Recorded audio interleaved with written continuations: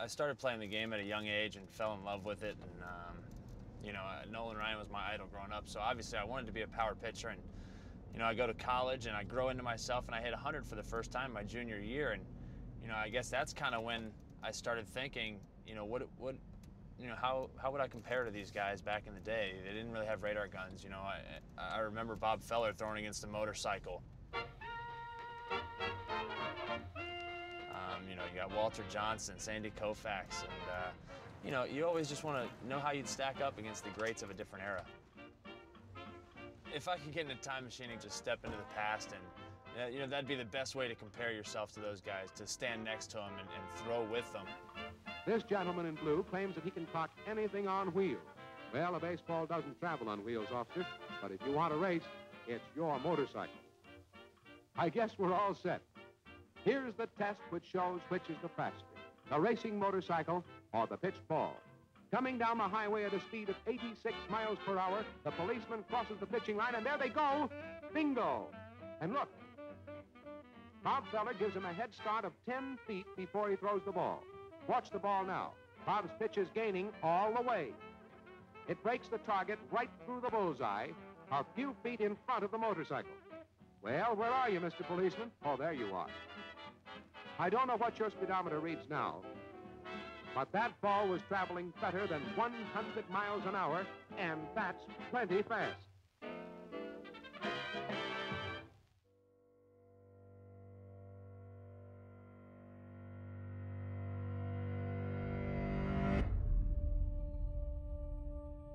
Baseball in the 21st century. It is a game of specialists. A game molded by technology, driven by data and statistics. It's a game managers try to win by predicting what can only be guessed at, by controlling what can only be hoped for. For every time the umpire says play ball, it is still a game of infinite possibility. And at its core, an ancient contest between two people alone on a field. A primal battle between a man with a stick and a man with a rock. I don't think there's more excitement anywhere than a power pitcher out on the mound, and then you've got a power hitter up there, and something's going to give. Well, you're getting it all here. The kid against the veteran. The fastballer against a fastball hitter. There they go. Struck him out. Ball game is over. Who was the hardest throwing pitcher I ever faced? The fastest fastball. The nastiest I ever faced was the hardest thrower ever threw a baseball. The fastest I ever saw was... He was the hardest thrower that I ever saw. He had one of those special arms. He threw harder than any man I ever saw in my life. There is this powerful desire for every baseball fan to know, okay, well, who threw the fastest pitch? It's one of the great mysteries of baseball. You just can't change the game. You know, no matter how much time goes by, everything in essence remains the same. He knows I'm throwing a fastball. I know I'm throwing a fastball. This is it. Let's see what happens. Just don't get scared when you look at the mouse power and it says 98 up there. You be like, oh man, some people get scared. They get, you know, start shaking and stuff. You can tell they don't want to hold it back. And you can see it in some of the batter's eyes. You can tell. If you got anywhere close to plate, you threw that hard. There was a lot of fear involved.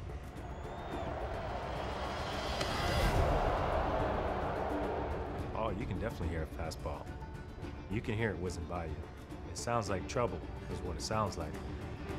But if you're facing someone with some control problems, it can be a very, very troubling experience. Even the best batters, they kind of feel bad for him. You know, they're in a situation that is really pushing the limits of what a brain can do. People go, well, are you scared? No, you can't have fear when you walk to the plate because that defeats you as predator-prey. And that's why I never look at the pitcher's eyes. He's the predator and you're the prey if you look into his eyes. They wouldn't look at me. Most hitters would not look at me, and I looked at them. I'd follow them up, you know, and I'd look at them and I'd size them up. and they just look away. They didn't want any part of me. You know, I had a license to kill out there on the mound. Oh, he thought he was hit. Holy cow. People would meet me, even players, and they said, "Man, you're not at all like you are on the mound, are you?" I said, "No, I couldn't possibly carry that persona around with me I'd be thrown in jail."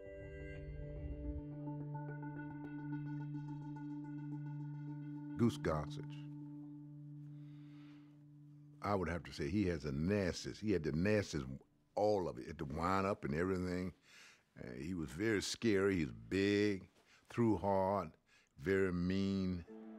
I would say he was probably the nastiest I ever faced. The arm is everywhere. Head could be violent and shaking as he threw it. And you just hope he had home plate zeroed in there. Threw the fastball in on the hands and got it. It was one of my biggest tools that I had out there was the intimidation factor. There were times that I would look at a hitter in the box and I would just look at him and go, "Man, I would not want to be this guy right now." It's the law of the jungle. You either eat or you get eaten, and I was not going to get eaten. Gossage is throwing bullets. He is throwing hard. Struck him out. You are either the hero or the GOAT being a relief pitcher. Closer is the word they use today. Closer wasn't even a coined phrase. We were relief pitchers. Live from Fenway Park, the second playoff game ever in the American League.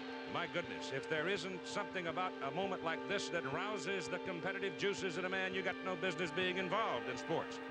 The 1978 playoff game was the biggest game that I ever played in. I remember going to bed the night before the game thinking that I'll probably be facing Yaz for the final out. And you know you're going to get some heat right here. And Mr. Goose Gossage coming on. I have never been so nervous in a game in my life. I remember coming out of the bullpen, and it was hard for me to put one foot in front of the other. I was shaking so hard. So the big youngster from Colorado comes on in relief. I came into the game in the 7th inning with 1 out, a couple of runners on, I believe, and I got out of that jam, and then the 9th came around, and who comes to the plate? The batter is Carl Yastrzemski. This ball game going right down to the wire.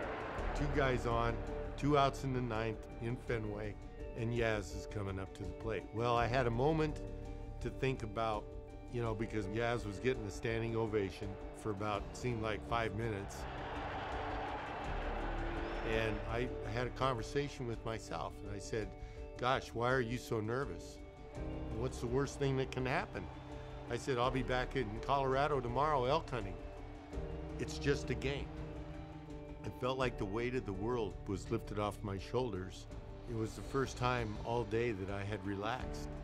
And I knew, because when Yaz stepped in the box, the first pitch I threw him was the hardest pitch I had thrown all day. Popped up, that might be it. Netto's over at third base. He'll squeeze it and it's over. And Leo's yanking. And I remember in all the chaos in the clubhouse, I went in the training room to get away from kind of everybody and just gather my thoughts a little bit. And Thurman followed me in there, Munson, and he goes, "That had another foot on anything else you'd thrown all day."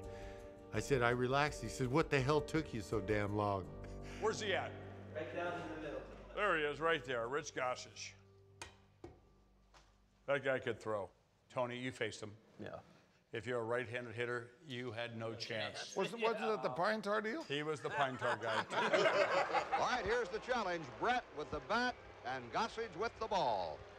I was generating some kind of power with that fastball, and George was swinging the bat as hard as he could swing it, and wow. Uh-oh. Uh-oh. That's gone.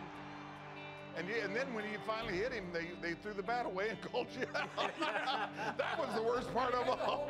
Well, what they're talking about is that he's got too much pine tar. George Brett looking around and wanting to know what's going on. There's pine tar all over this bat. Jim McClellan, the home plate umpire, lays it across home plate, which is 18 inches wide. They might be going to call George Brett out. Well, the Yankees win it. He's out. Yes, sir. Brett is out. Look at this.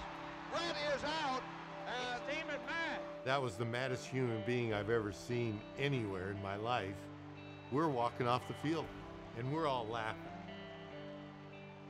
I loved being a power pitcher. If I could change one thing in my career, I wouldn't change a single thing. You know, I said even the home runs I gave up were great.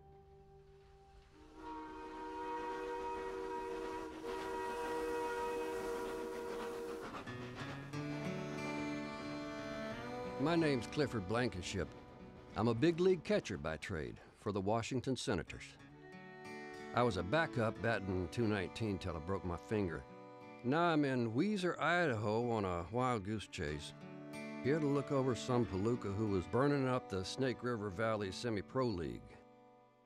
Someone sent the Senators a telegram, said there was a kid, Johnson, threw so fast you couldn't see him, and that he knew where he was throwing it too, 'cause if he didn't, there'd be dead bodies buried at home plates all over Idaho. I get to the field just in time to see him shamble out to the mound, all arms and legs, eyes down like he don't even want to be there. Then, holy smoke. 19 years old and no one in big league ball ever had a fast one like this. So I offer the kid $500 to join the Senators. You know what that hayseed says? If I promise him train fare home in case he don't make it, he'll come. I say, kid, a one-way ticket's all you're gonna need.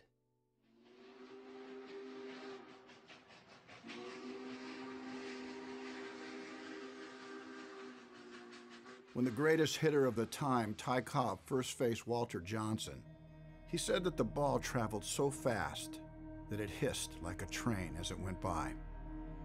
The legend of the big train was born.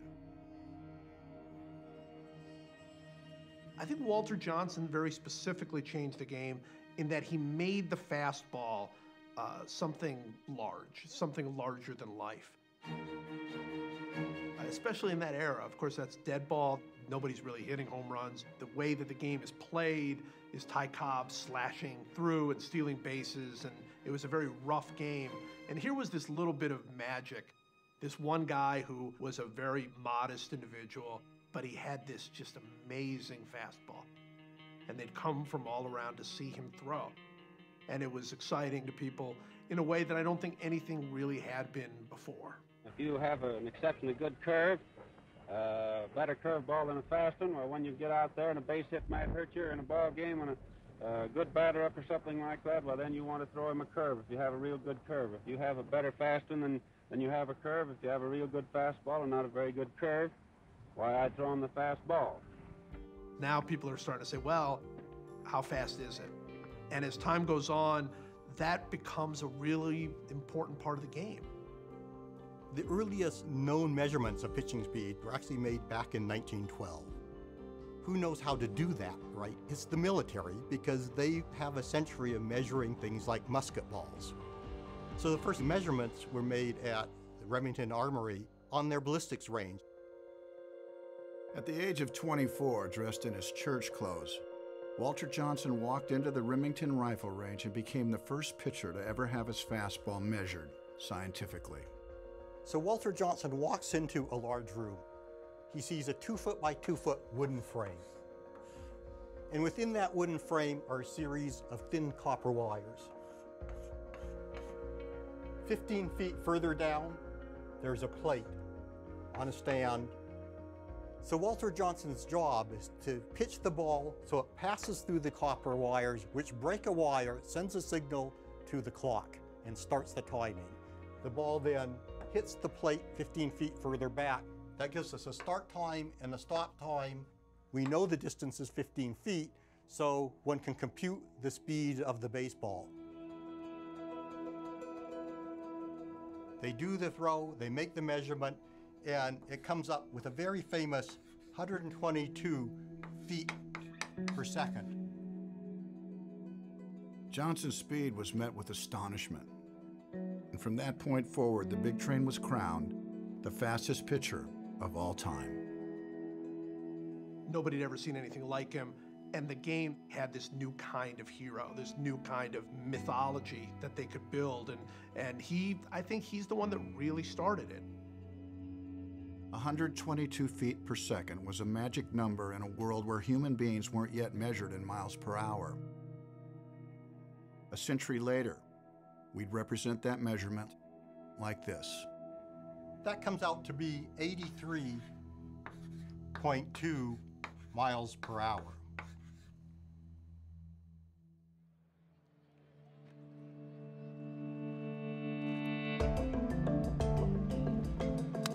The fastball is probably the easiest thing to see because we have a radar gun, but it's probably the hardest thing to scout.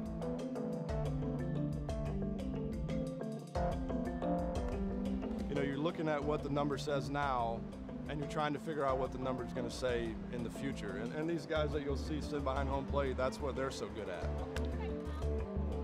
It could be a high school guy throwing 86, but you see a fluid arm, you see looseness, and you know that there's going to be more there in the future.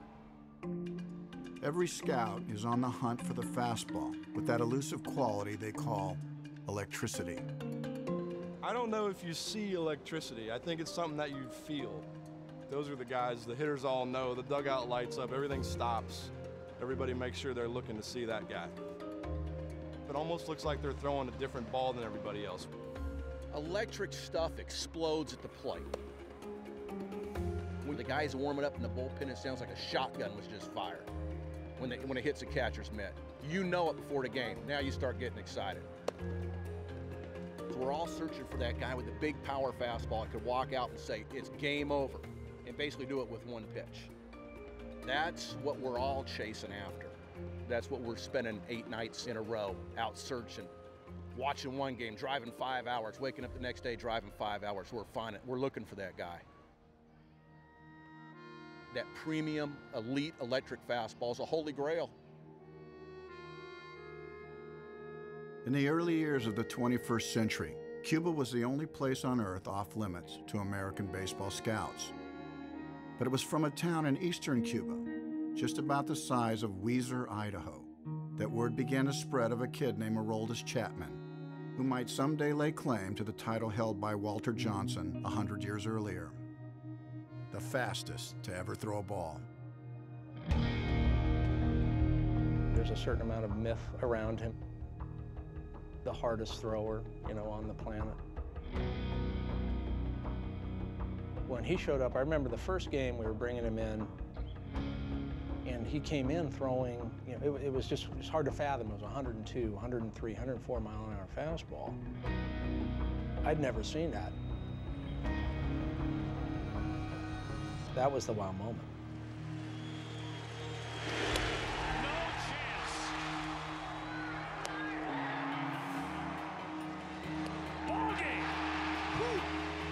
Sometimes if you go up there and take one pitch, you can hear the ball go past you. Oh yeah, you can hear that boom hit the man. You be like, gosh, I gotta get the head out there. I ain't ready for this. That's good old country hardball right there. See you later. Number one thing going through my head is I don't want to die. I mean, him throwing a pitch that hard, and sometimes he gets a little wild. Bueno, me gusta mirar a los ojos para ver que el bateador vea que no hay miedo, que no hay respeto, le doy a entender como que estoy agresivo, como intimidarlo, como decirte una pelea entre los dos ahí. The forward roll! Just 3 weeks after coming to the major leagues, Chapman wrote a number on the radar gun that had never been seen before. When he hit 105, I looked at that and I said, this moment, I think I've seen something I'll never see again. And if I do see it again, it'll only be from this pitcher here. Cuando supe que era el pitcher más rápido, digo, coño, mierda, ¿cómo salió eso? Swing and a miss. El primer movimiento para lanzar, pienso como si estuviera bailando y fluir mi movimiento. No sé, eso es algo que parece que me dieron, fue una bendición que me dio Dios, creo, yo no sé.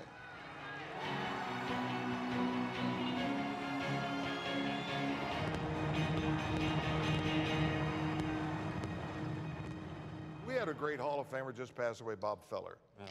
I mean, and they talked about him, they timed him with a motorcycle, right. Or he says that, but at 104. I mean, did you know people that talked about him? Oh, yeah. I played with guys that faced Feller when it was in his prime, and he was unhittable. Yeah. Yeah. Ted Williams always said it was the toughest pitcher you ever seen. Well, that's enough that, right that there. ends that. That's exactly what he said.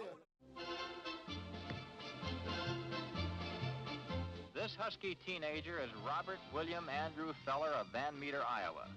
That fastball was famous all over the state when he was a schoolboy. He struck out 23 in a sandlot game at the age of 16. And at 17, he was signed by the Cleveland Indians in 1936. In his first major league start, he struck out 15 St. Louis Browns, and 2 years later, set a record by striking out 18 Detroit Tigers. Bob Feller, when he comes in as a 17-year-old in the 1930s, he's just a high school kid coming out and just throwing these incredible fastballs that are frightening major leaguers. In every one of Feller's first 7 full seasons, he led the American League in strikeouts and caused people to reconsider the very limit of what a human arm could do. He's a unique character in this story. Bob Feller was the first guy to really try to find out how fast the fastball went.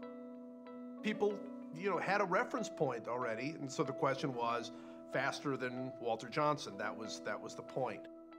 And he does all of these different things. He races a motorcycle with a fastball. He tries to throw it through some Army contraption. Bob Feller, pitcher for the Cleveland Indians, takes time off in the nation's capital to demonstrate his cannonball delivery. In 1946, Bob Feller's speed was measured in an experiment done on a baseball diamond by bringing in a fairly modern device that used light beams as the start timer and the stop timer. It is recorded by the Army Ordnance Department's Lumaline chronograph. He threw from the pitcher's mound through the opening in this box at home plate, and the device measured his speed at this point with a speed of 98.6 miles per hour. While Walter Johnson has traditionally been considered the fastest pitcher who ever lived, Bullet Bob left a scientifically timed record for future generations to shoot at, 98 6/10 miles per hour. Feller pitched in the 1930s, in the 1940s. Bob Feller started basically when Jesse Owens won gold medals in Germany. And at the time, there was no question that Jesse Owens was a quantum leap forward in track. They looked at Jesse Owens and said, you're not going to get any faster, any stronger, you're not going to jump any further. This is the limit of what human beings can do. And of course, it wasn't. The times that Jesse Owens ran in 1936 are high school times now. And that's the way it is across the board. Every record has been smashed. So if you brought that along in baseball, if you looked at it that way, and Bob Feller was throwing 98.6, if you brought that timing with us for 70 years, people would be throwing 120 miles an hour. How come nobody has been able to find a new way to throw a fastball that's 20 miles an hour faster than anybody else? It doesn't exist.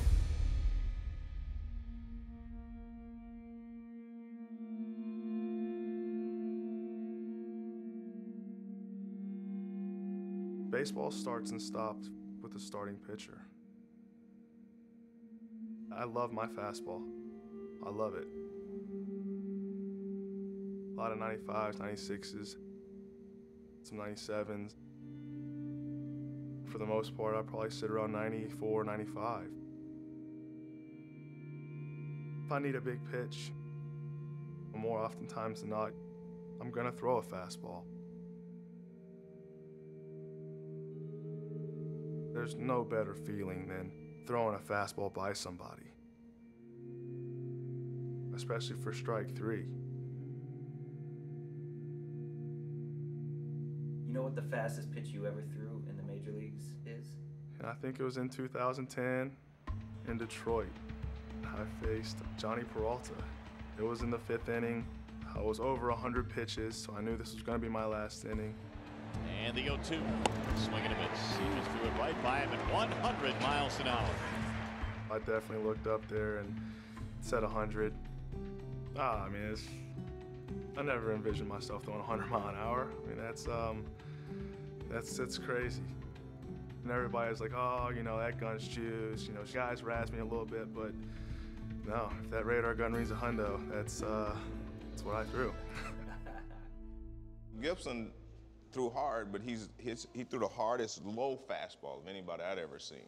You know, Koufax and those guys, you know, up here, around there, but Gibson could get it down here.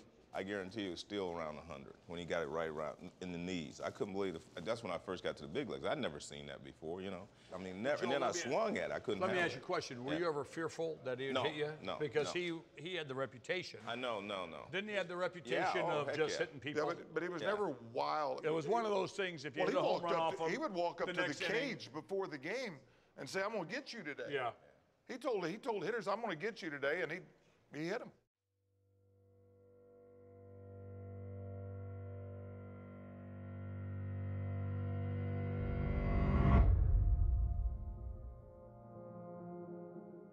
I hear all of these wild stories about the way people saw me and the things that I did.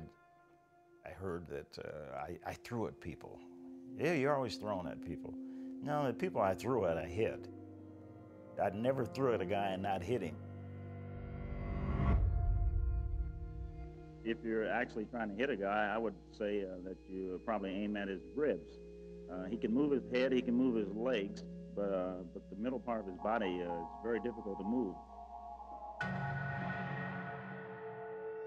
That was Bob Gibson. He believed in having part of the plate, and you had to give it to him, you know. I mean, and he threw very hard. I always thought about it. It always was in the back of my mind that one day he'd go turn loose one and he'd come upside my head with it. You know, I felt Bob Gibson told me one of the greatest quotes that I've ever heard. He said, half of that plate's mine. And he said, now you got to figure out which half I'm coming after. He was just a great competitor. His whole disposition, you know, that he wanted it more than the hitter wanted to hit him. When he got tougher, he could reach back inside and get a little bit more when they needed to. I hit a squibber that Q shot it up the middle for an RBI single, and the next at bat he drilled me in the arm. Boom, right there. Still have a mark. He tells me now, because I've said it a lot of times on there, he said, I didn't hit nearly as many guys as you guys think. Look it up. Gibson would look in like this. Yeah. He couldn't see, though. He couldn't see, and that's what, all of a sudden, the catcher's putting the sign down, and the shadows he couldn't see, and Bobby going like that, and the hitters the next day say, why in the hell are you looking at me like that? And Bob said, man, maybe I'll just do it every time, whether I can see or not. Since the day I turned 19 years old, I haven't had really good eyesight. And I wore glasses. Never on the field, but I wore glasses. And I would look in and try to see the sign. So the intimidating factor, I think it's the way I look, period.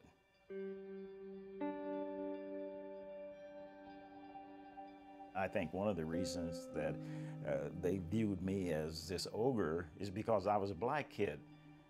White kids did the same thing, and nobody even thought about it, but I did it, and I was this guy, you know, this monster, and that wasn't going to hold me back. And I don't imagine I did anything to dispel any of that, you know, but I don't know where that image came from. I guess it was because I was who I was. You're not an angry guy. You're not a... I'm not angry now. I was then. We never got any runs. Well, anger came from racism. Of course it did. But racism was a way of life, that it was stuff that I had to deal with on a day-to-day basis. I didn't every once in a while go somewhere and all of a sudden there it was. No, it was there and it followed me all the way through my childhood, and not just through the childhood, through the first part of my major league career. It was there. That fueled a lot of the anger that I suppose I projected. I don't know. I'd have to be on the outside looking in. All I knew was the way I felt. And I felt that I had to be better in order to get just as far, and I was determined to do that.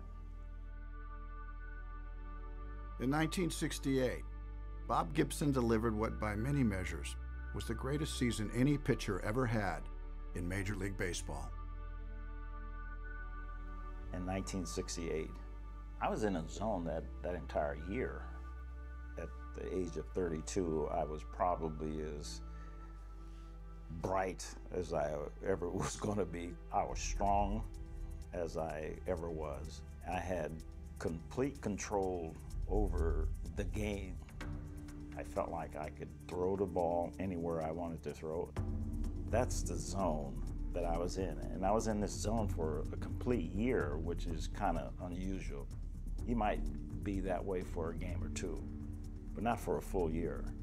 Hoot won 22 games, including a record 13 complete game shutouts. His earned run average became one of baseball fans' magic numbers, like Hank Aaron's 755 home runs or DiMaggio's 56-game hitting streak. 1.12, a staggering 35% lower than the next best figure ever recorded in the live ball era. You know, you talk about angry. That look, I lost 9 games that year because if it wasn't a 1-0 game, I didn't win. And I would sit by myself on the bench and nobody would come near me because I was pissed off. You know, just get me a run. And my roommate, Kurt Flood, we'd get one run. He said, "Okay, roomie, we got it, hold them." He thought that was funny, but that was not funny at all.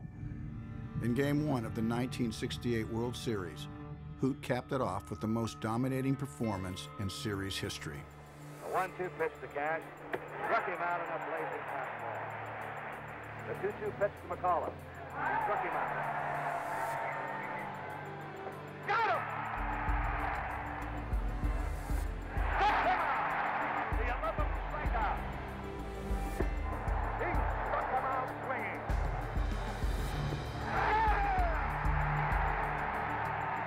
Once again, a standing ovation. A new World Series record. Certainly, you know, 17 strikeouts was, I guess it's still a record in the World Series. And he could end it all now with the most dramatic of flourishes. He got it! Struck him out! Look at the scene on the field. McCarver, the first one. A new world record of 17 strikeouts in one game. Doing what you do and knowing that you're good at it, that's the great feeling. Not just playing ball, but I knew that I was good at it and I could do pretty much what I wanted to at a certain point in my career, and that's a wonderful feeling.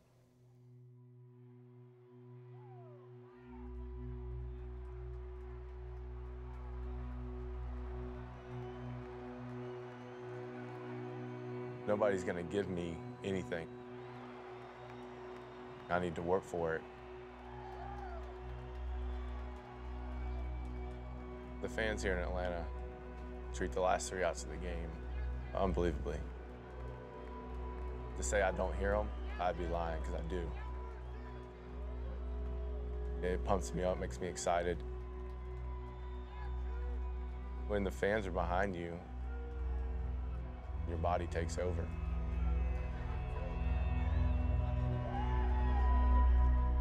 That's hard to explain, but it seems like it happens every time. You have complete trust in yourself that if I throw this pitch, I'm going to get the guy out. You need to believe that you're going to throw a pitch for a striker or maybe throw it by a guy. That's just a way of thinking that you have to have. There's no way I can't strike this guy out.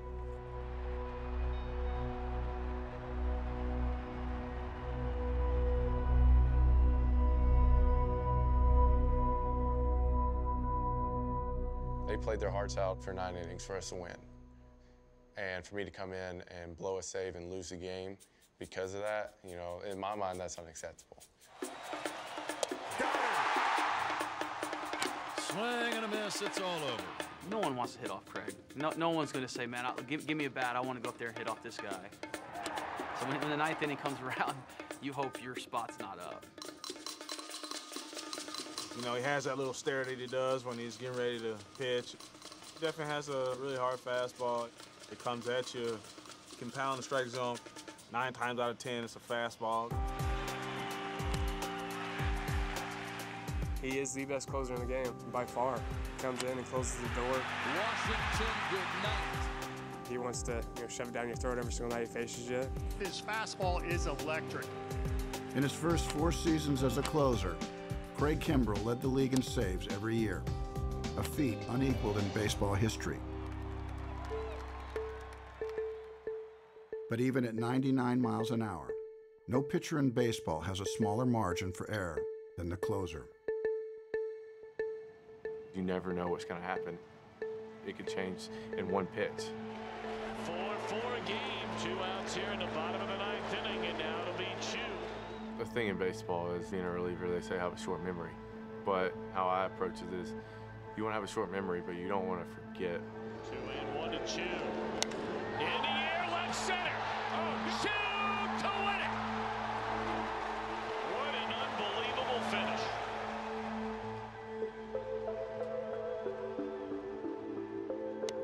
I threw him a fastball middle of the way. Sensu Chu hit it out of the ballpark. Tipped my cap to him, and I just had to move on for your next outing and the outing after that.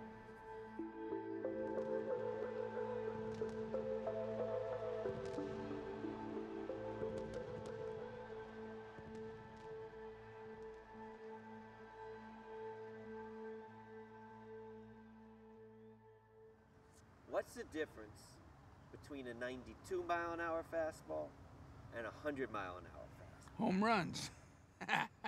Probably about 92, probably about that much. And that much can make so much of a difference. You bet.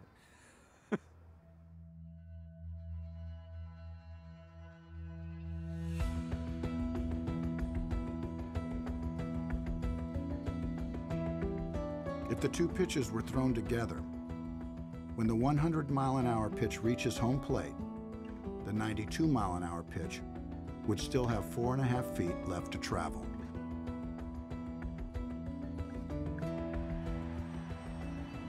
When you throw a 92, you could read the Major League logo on the ball. You can see the seams, you can see all that. But when a guy throwing 100, it looked like a golf ball. Good luck. It's kind of funny to say it, but it's night and day, 92 and 100. You feel as though you have a lot longer to hit when actually you don't. The difference between, say, a 90-mile-an-hour ball takes about 450 milliseconds to get to plate, and a 100-mile-an-hour ball takes 396 milliseconds. That 50-some-odd milliseconds is crucial brain time. 50 milliseconds is an eternity in this kind of a process. If you, as a rough estimate, assume that every synaptic connection takes about 2 milliseconds, an extra 50 milliseconds or so gives you about 25 times the number of computations. So you get about 25 times the information just because you have that extra 50 milliseconds. But at 100 miles an hour, you're given almost no time to make a decision. And it's getting close to that range of where it's physiologically impossible to actually plan the voluntary action based off the information in the ball.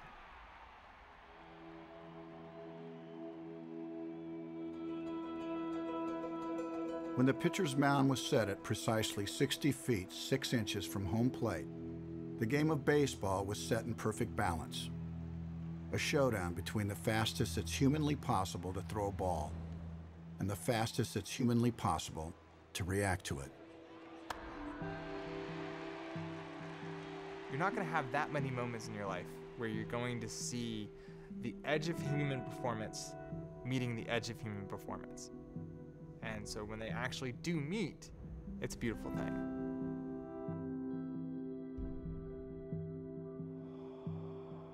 pitcher is pushing the limits of how fast a ball can go. And that limit is coming close to the limit of how fast a hitter can make a decision. And so you have these two extremes of human performance doing this kind of dance right at the edge of where their biology is constraining them. We have these very basic events that are going on, throwing a rock and hitting it with a stick. And it's only when we realize how hard these things are, how precisely balanced batters and pitchers are, that we really come to appreciate the beauty in this and the marvelous way that the game is set up to make this balance fair. The pitcher winds up. As the pitcher's arm swings around, the hitter's brain can make a little prediction as to roughly the trajectory of the ball before it's even left the pitcher's hand. And then the pitch is released. A 100-mile-an-hour fastball reaches the plate in 396 milliseconds, faster than the blink of an eye. Anytime that you blink is by you. That's how hard the fastball is coming to you if it's 100 miles an hour. If you blink, by you. Unlike any other sport, the game comes down to what a person can do in less time than it takes to say the word fastball. Imagine we start a clock as the pitcher releases the ball. That starts this propagation of computations that happen in the brain that trying to localize where the ball is in space and where it's going. It tries to predict the ball's trajectory. The ball is moving too fast for you to be able to track it with your eyes moment to moment. Your eye is rushing ahead to the point where you expect to see the ball. You don't know exactly where it's going to be, but you're making your best guess. And you have a couple hundred milliseconds at best to pick the next position where you're going to put your eyes. So right at midway, you get one glance at the ball. That's your decision point. You better be planning your swing now if you're going to hope to hit the ball. If you're used to seeing a ball moving at a certain speed, let's say 90 miles an hour is your average experience of seeing balls, that prediction is going to put you where the ball would be if it's traveling at that assumed speed. You move your eyes to right where the position of the ball should be for 90-mile-an-hour fastball. But lo and behold, this pitcher has some extra gas, and they pitched it at 103 miles an hour. It left the pitcher's hand, you looked where it should be, it isn't there, and from your perspective, it's almost as if it disappeared. Poof, it's gone. When the ball got to 50 feet, it disappeared. It was almost like a jet taking off. All of a sudden, whoom!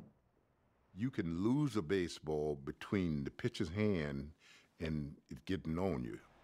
Your brain tells you to swing. You knew you were going to make contact. And then you swing and miss, and your brain goes, why'd you miss? If we think about the process of visual perception, what you're really doing is looking at the positions of the ball and making a best guess all the time about where it's likely to be. So if things happen that you didn't anticipate, all sorts of optical illusions essentially can happen. So one of the ones that can happen for the batter is that the ball can completely disappear. And the 2-2. Swing and a miss, it's all over. Our brain does a really good job of filling in gaps between the things that we see and sort of allows us to tell a story that makes sense about what happened. In that case where the ball is faster than your eye movements, the batter fails to reacquire the visual image of the ball, and the ball is now sort of beyond the point where he thought it was. He's going to look to a particular spot and expect the ball to be there, and the ball's not there. Now there's almost an error message that occurs, and there has to be a new telling of the story. One story that batters' brains create is that the fastest pitchers can actually make their fastball rise as it approaches home plate. Koufax, he threw a fastball, and that ball would start here, and by the time you swing it, it would hop a little bit up here. You watch the ball leave his hand, and then when you get ready to swing at it, it rises. 2-2 pitch to Parrish. Got him swinging. Dwight Gutton, he had a lot of jump and movement on the ball upward. There's very few guys that get that. You can know a fastball's coming, but it had that upward rising to it. And I could almost feel this thing hit my mustache. That ball really scared me, you know, because you lost it. Scientists say can happen. ball can't rise? I don't know. I don't think they ever played baseball. I don't think they did. It may not sound logical, but it rises. And I don't want to get into an argument with scientists, but I have to say that in some cases they make a mistake. It wasn't impossible for it to happen because it did. You come over the top and you hold a four-seamer this way. You got 1, 2, 3, 4 across the seams. It did go up a little bit. You have to throw pretty hard. The guys that throw 80s and 89, 90, that ball's not going to go up. Chapman, I guarantee you his ball goes up a little bit. Devastating fastball. That has that late life. It's impossible. You believe rising fastball is impossible? Yeah, I believe it's impossible. But I think, you know, I don't think it's possible for a fastball to rise, but I think it's possible for a ride, you know, something that's different. Well, I tried to get the ball to ride. You know, if you talk to a physicist, he says the ball does not rise, but it does not drop as fast as others. You hear guys that say they have good ride through the zone. You know, it's just the natural spin, you know, 12 to 6, just like this. Once the ball leaves the pitcher's hand, the dominant force acting on the ball is the one we're all familiar with. It's the force of gravity. So the ball drops. Something like that. For a 90-mile-per-hour fastball, it's going to drop about 3 feet if the only force on the ball was the force of gravity. But a four-seam fastball has a strong backspin on it. That creates a magnetic force that's pushing upwards, so the ball still drops, but it drops slower than it would. And the trajectory the ball takes is something like that. It actually crosses home plate about 10 inches higher. If this is what a 90-mile-per-hour fastball looks like, think about a 100-mile-per-hour fastball. Perhaps with a stronger backspin and more magnetic force, it will have a higher trajectory and cross home plate inches above the standard four-seam fastball. The visual was that it would kind of ride. It would kind of like ride up and away from you. Swing at that fastball. How can I not hit that pitch? It always gets on top of my bat. Now that's a fastball that's hard to hit. Physics tells us the ball is really moving in a smooth arc throughout its trajectory. The problem is if we go back to the first half of the pitch, there's very little difference in the trajectories between a 100-mile-per-hour fastball and a 90-mile-per-hour fastball. And it's the beginning of the pitch the batter has to use to estimate where the ball is going to cross home plate. It's not till the ball gets very close that he realizes that the ball is actually up here, and this will give the illusion that the ball hops upwards at the very end. It's not because it actually does, it's the difference between where his brain is telling him the ball is going to be and where it actually is when it approaches home plate. I think scientists are crazy if they think that. I mean, Craig Kimbrell, looks like his fastball rises every time he throws it. They need to grab a helmet, grab a bat, and get in the box because they don't understand what's going on up there.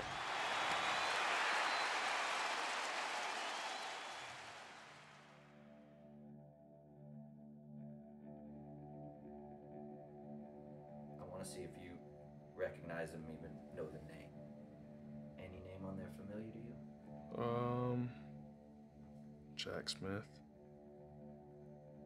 That's not the one we're talking Well, I didn't know. I just said that. I had a 25% chance. I didn't want to say no. No, I mean, I don't. Steve Dalkowski. Steve Dalkowski. No, don't know it. How would I know it?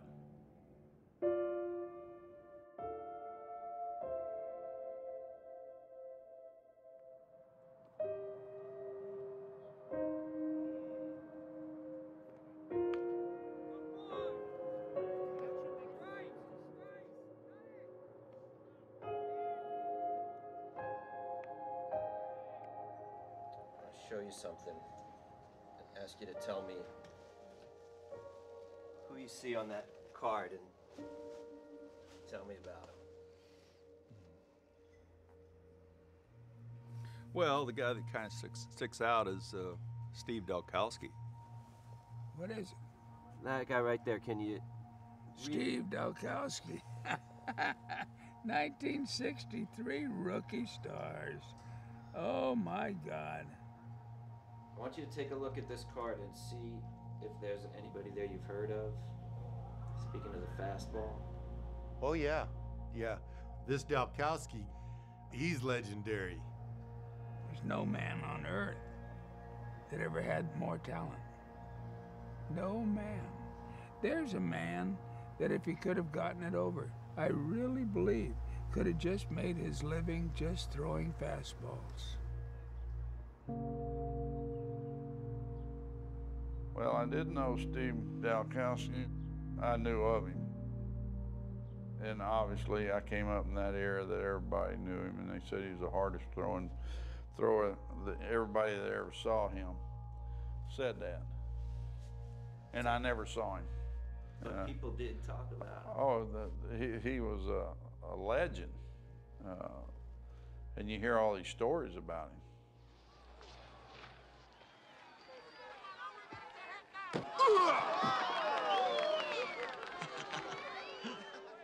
Like Bull Durham's Nuke LaLoosh, who was based in part on Dalkowski.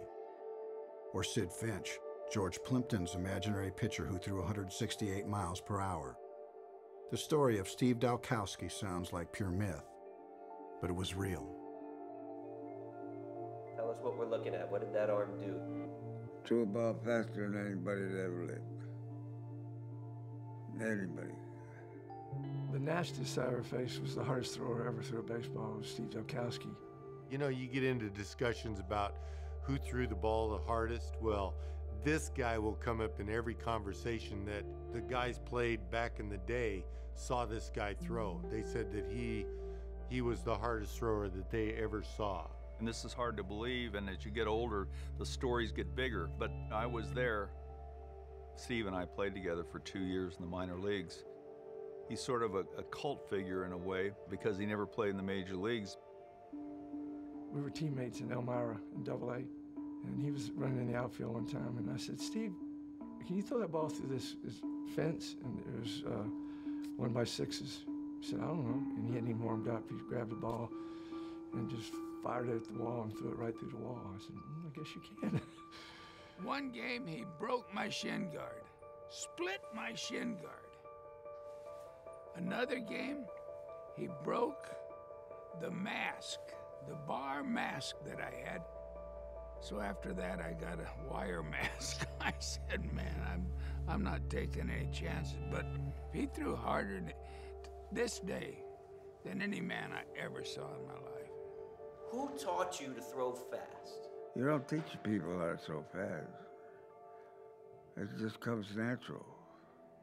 I would have loved to have seen him throw at his prime. Because what people said about him, obviously he had one of those special arms. Befitting the legend of Steve Dalkowski, no one has ever found any footage of him pitching. Tell me about that guy. He's a good guy, yeah. Couldn't throw strikes. Yeah. He was very wild. Sometimes when he threw BP, you know, it was questionable if he could throw it in the cage. I would do this, and the ball would go like that. Out of control, I think. His problem was more up and down than it was in and out. You could tell Steve to throw the ball, and I want you to hit a foot in front of the plate. I want you to throw the ball 59 feet, and the ball would be over the catcher's head by the time it got to the plate because his ball had so much, he had so much backspin on his ball that the ball rose that quickly. Everywhere he pitched, he set strikeout records. But for every new mark for strikeouts, there was another new record for walks. He pitched 697 innings and had 1,099 strikeouts. And he had more walks than he had strikeouts, by 100. Pretty amazing. You still have to throw the ball over the plate. Could not throw a strike. Tried everything. I mean, everything. All he wanted to do was get the fastball over, and he could not do it. What a shame. Over the years, it almost became an obsession with him to try to conquer his control. And he was getting better, He wasn't perfect, but he was getting better. In 1962 at Elmira, under a new manager, the future Hall of Famer Earl Weaver, Dalkowski finally found the plate. Over his final 52 innings that summer, he struck out 104 while walking only 11. After all them years in major, I finally got the word that I'm gonna have a chance to make it. That felt real good. In spring training 1963, Dalkowski pitched in 2 games against the Dodgers and the Yankees, allowing no runs and no hits. Topps printed his baseball card, and the morning of his final appearance, he was told he had made the team and was fitted for a big league uniform for the very first time. Then, with 2 outs in the 3rd inning, Steve came off the mound to field a bunt. As he threw to first, he felt a pop in his elbow. Tell me about walking off the field and knowing that you were hurt. I said, why me? And I started crying. Yeah. Steve went back to the minor leagues. He would never throw a pitch in the majors. I felt so bad about him because when he was trying to get it back, you could walk downtown at 1 o'clock in the morning and you'd find Steve sitting down there with a bottle of wine. I mean, it really, really tore at his heart. It's a shame that a talent like that never got there. It's a fragile deal, and if the wrong thing happens, you never know. Just somebody that was unable to conquer his control. And it's just unfortunate that he never made the big show. If he'd harnessed his control and gone to the big leagues, I think he would have been one of the premier fastball pitchers, ever in baseball.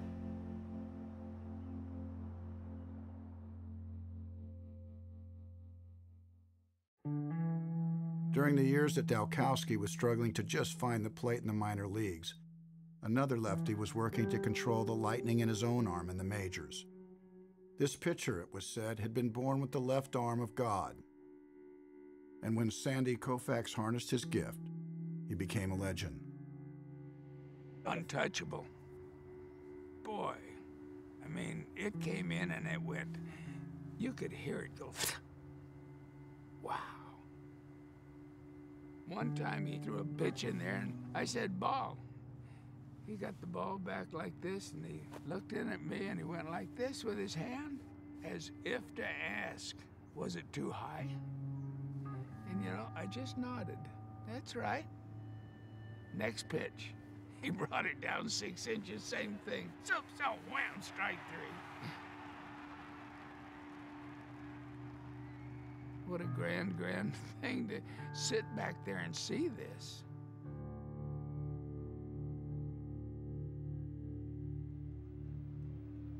In 1965, on a late summer night in Los Angeles, Koufax took the mound for the Dodgers.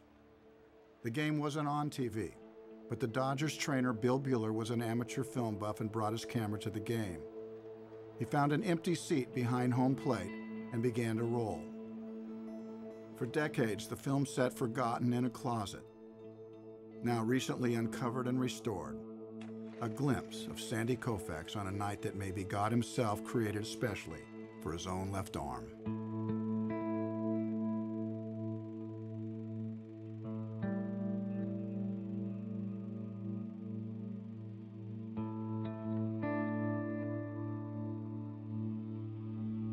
Batter after batter, Koufax was pitching with mastery, precision, concentration, and a fastball that split the night. With his handheld camera, the Dodgers trainer was capturing history, till there were 2 out in a third, and Bill Buehler ran out of film. Only the 29,000 at Dodger Stadium that night actually witnessed what happened next. Through 8 2/3, 26 up and 26 down. And to capture the final moments, there was nothing but the Hall of Fame voice of Vin Scully on the radio, making imagination real and baseball that night perfect. He is 1 out away from the promised land, and Harvey Keene is coming up. And Koufax takes a hitch at his belt and walks behind the mound. I would think that the mound at Dodger Stadium right now is the loneliest place in the world. Sandy into his windup, and the pitch, a fastball for a strike. And you can almost taste the pressure now. Koufax lifted his cap, ran his fingers through his black hair, then pulled the cap back down, fussing at the bill. And there's 29,000 people in the ballpark and 1 million butterflies. Sandy ready in the strike one pitch. Very high, and he lost his hat. He really forced that one, trying to get that little extra. You can't blame a man for pushing just a little bit now. Now Sandy looks in. Into his windup, and the 2-1 pitch to Keene. Swung on and missed. Strike two. 2-2 to Harvey Keene. 1 strike away. Sandy into his windup. Here's the pitch. Swung on and missed. A perfect game.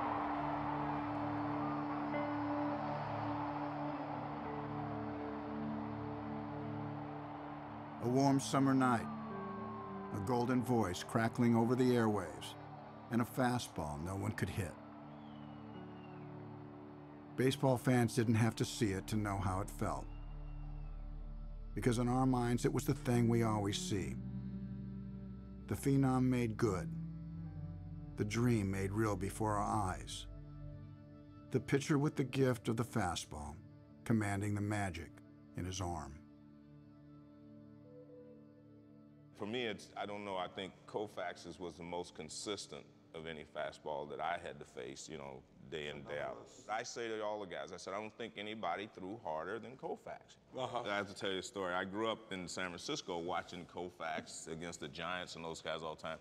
You know, as a kid, you said, man, I just want to face Sandy Koufax. You know, you get that in your mind, you want to face it, right?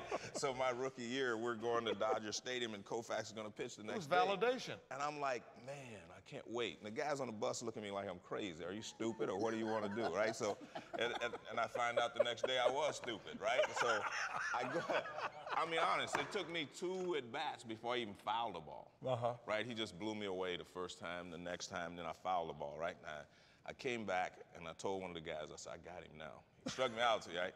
So I go back up, and I hit a pop-up. I said, I told you I got him.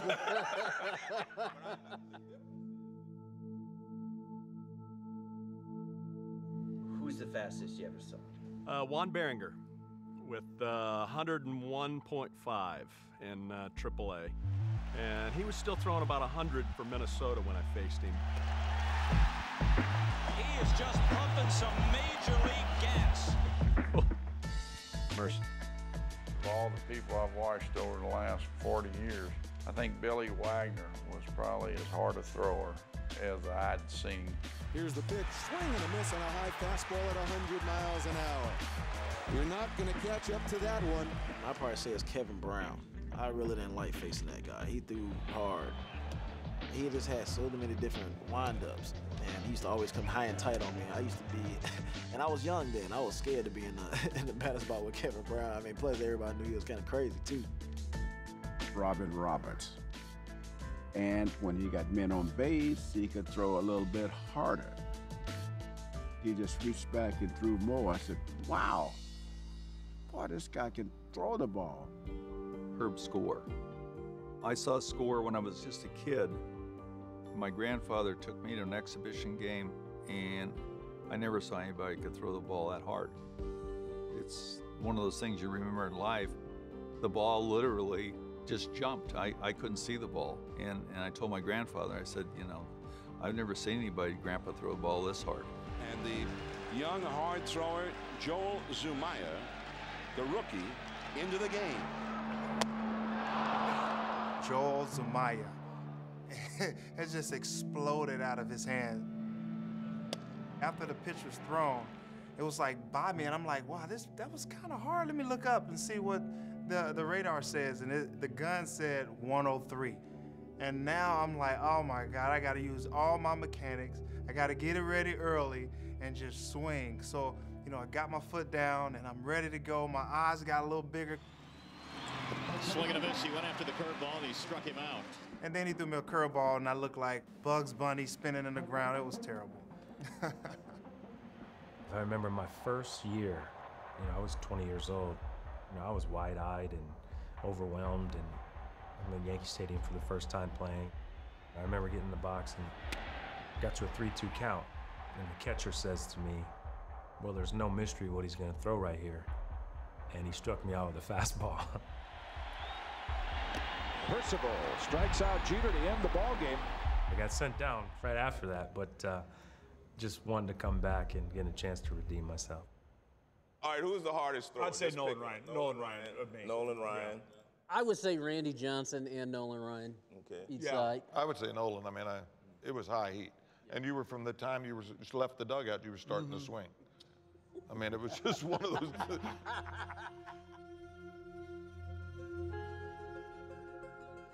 You know, when I threw a fastball right and I stayed with it, I knew as soon as it left my hand whether it was the right pitch and it was thrown correctly. That was a gift.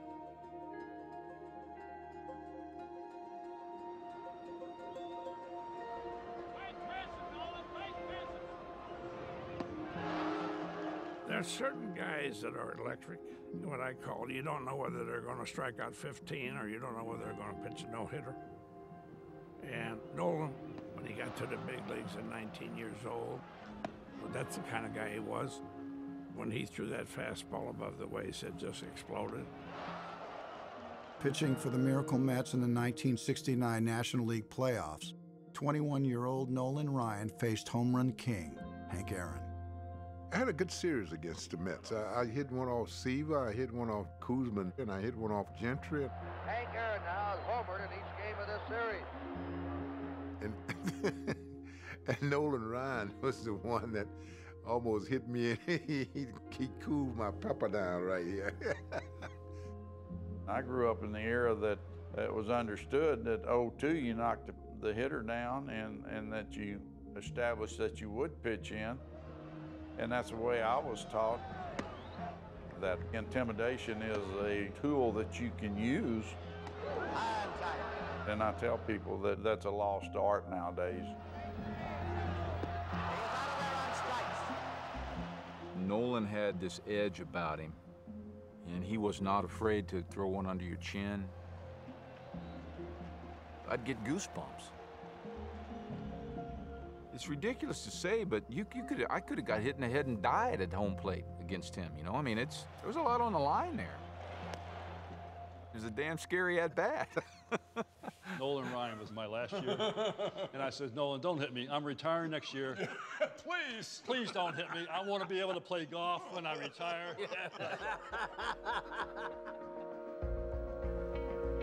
With the Mets, Ryan struggled to control the lightning in his arm. I just threw as hard as I could for as long as I could. There were times, you know, that when I released the ball, I didn't know where it was going. It's kind of like what Oscar Gamble said. He said, a good night tonight's 0 for 4 and don't get hit in the head, you know. In 1971, when the Angels called the Mets looking to trade for pitcher Gary Gentry, the Mets refused. The Angels settled for their second choice, and Nolan Ryan moved to California. Nolan Ryan, when he first started, was incredibly wild. So when the trade came in and the headline, is he Rex Barney, is he Sandy Koufax? There was a lot of reason to believe that he was Rex Barney. The great line about Rex Barney was that he would have been a great pitcher if the plate had been high and outside. And Nolan Ryan could easily have become that. What nobody knew about him, and I don't even know if Nolan Ryan knew about himself, was that he had this extreme competitiveness. So he had the great arm, and he had this just hunger to be successful every single day, every single pitch. Almost immediately, Ryan began an assault on baseball's pitching records. First came the single-season mark for strikeouts.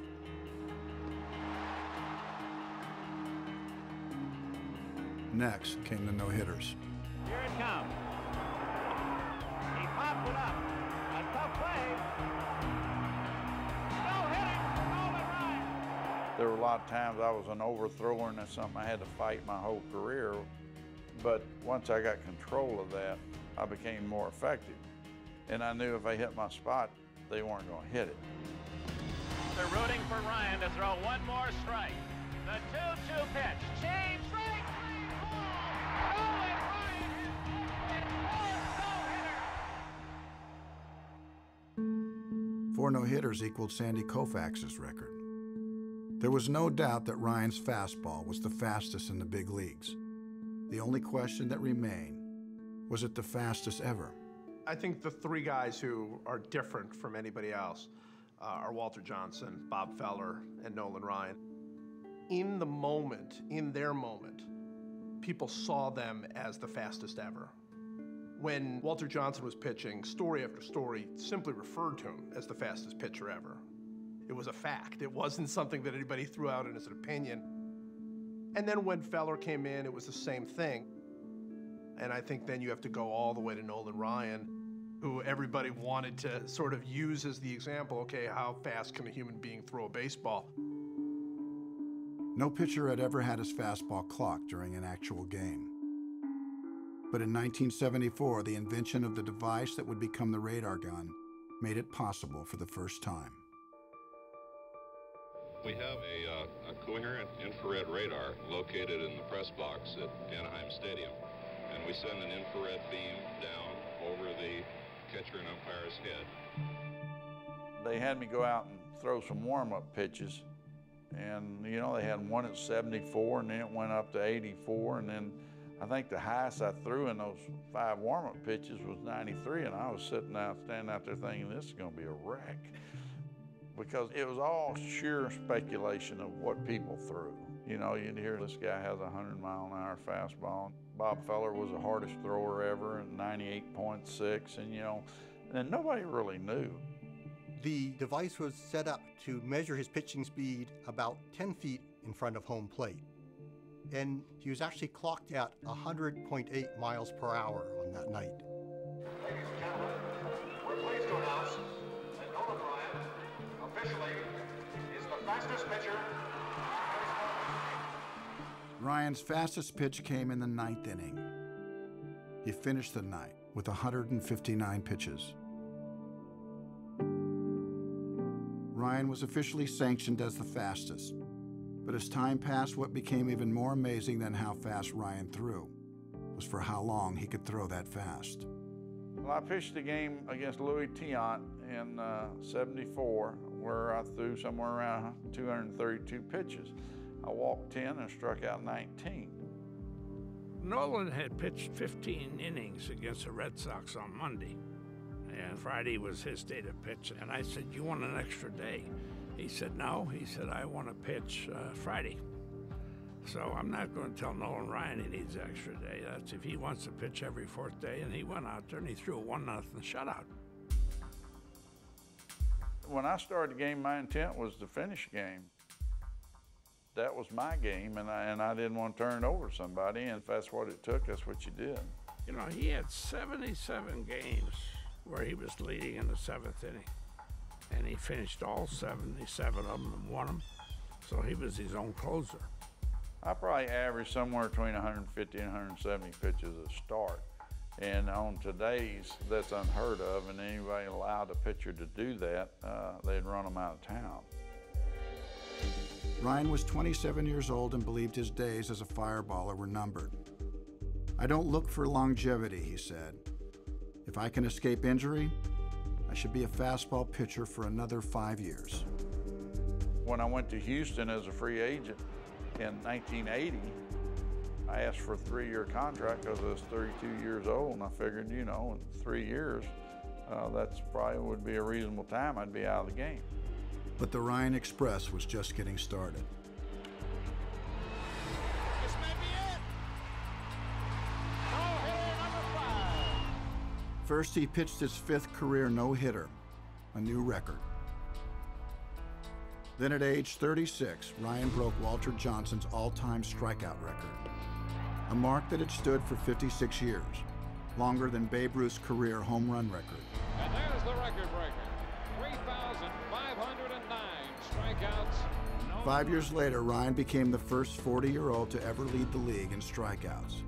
And if that wasn't enough, he led the league in ERA that same season. The Ryan Express continues to blow people away. He went to the Texas Rangers and led the league in strikeouts for 4 straight years, including over 300 strikeouts at age 43. Call strike three, there's 300. And the no-hitters kept coming. Nolan looking for a career 7th no-hitter at the age of 44. Number 7 is in the books. The remarkable Ryan has done it again. I think Nolan Ryan wanted to be unhittable every single day. I don't think Nolan Ryan ever wanted to concede anything. Every batter he faced, he wanted to strike out. And there is strike three. The grunt told you it was a fastball. He put everything he had into his fastball, including a grunt. You know, Nolan grunted very loud when he threw a fastball. He threw it as hard as he could throw it, and no one else did that. He struck him out swinging. Strikeout number 5,000 is history for Nolan Ryan. He just keeps going and going and going until the point where he puts the record 2,000 strikeouts ahead and is so far ahead that nobody's ever going to touch that record. I mean, it's just, it's staggering. He was still throwing 96 at that age. He was still throwing 95, 96. And it was always a tough at bat.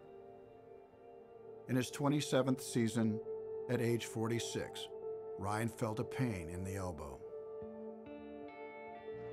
What happened was I'd pitched in Anaheim 5 days earlier, and my elbow was sore, and obviously I didn't know it at the time.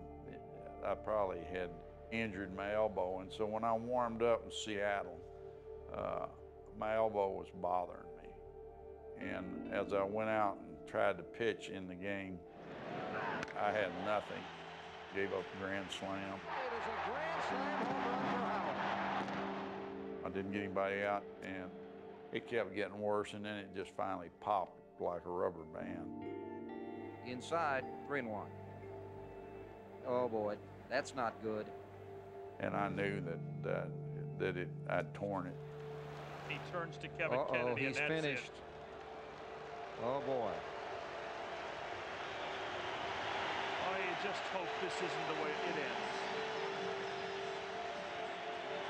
The sign says Nolan, thanks for the memories, and the Kingdom fans are standing. It wasn't exactly the way I envisioned walking off the mound for the last time. Nolan Ryan's last fastball was clocked at 98 miles per hour.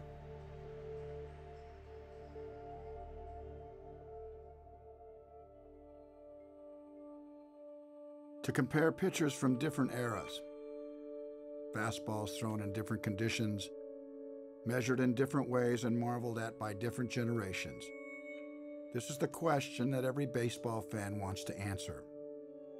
Who really threw the fastest ever?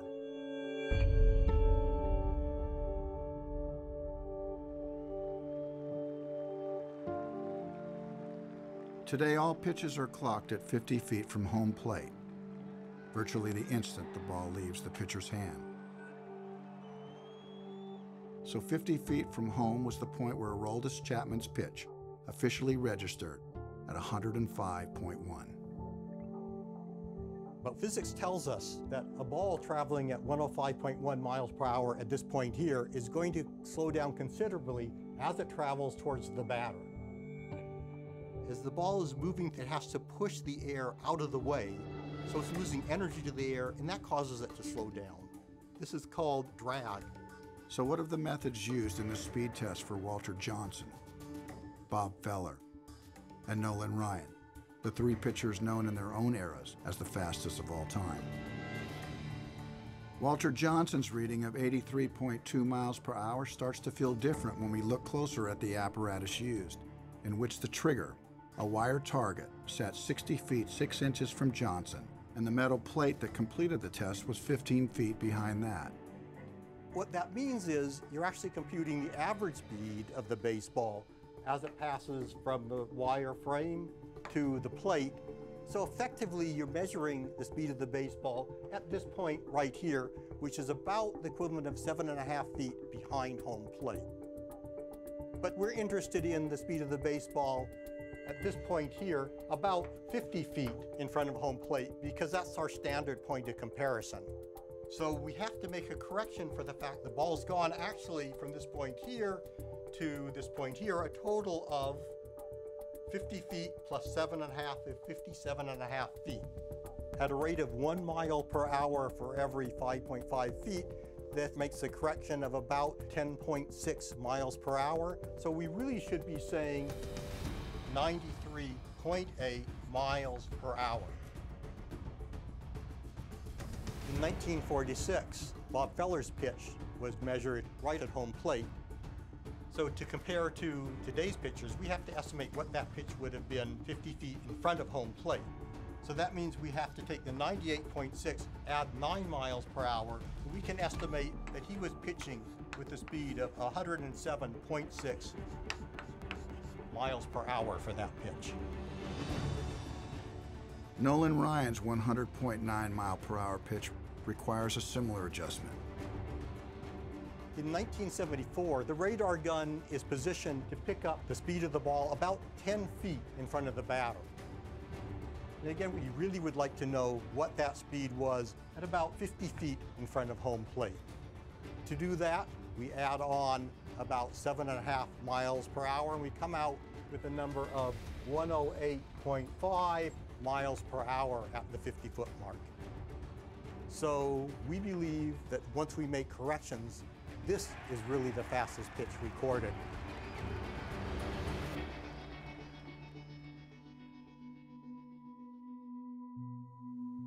"60 feet 6 inches, it's such a weird distance. I don't know if it was luck or if it was just sort of this sense of geometry. It just sort of felt right to them. That felt like the right distance, 60 feet 6 inches. And here it is all these years later, and it's perfect. It's absolutely perfect.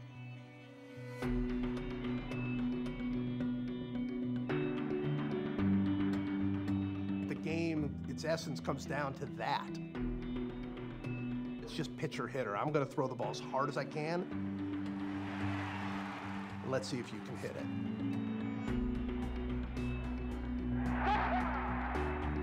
That's what baseball's been for 120 years. That's the timelessness of the game, and I think that's the fastball at its core. It feels like what was possible in 1936 is the same thing that's possible now. It feels like that hasn't changed. And that's part of what's great about it. The game changes and moves up and moves down. But that one thing, throw the ball as hard as you can, just stays constant through all.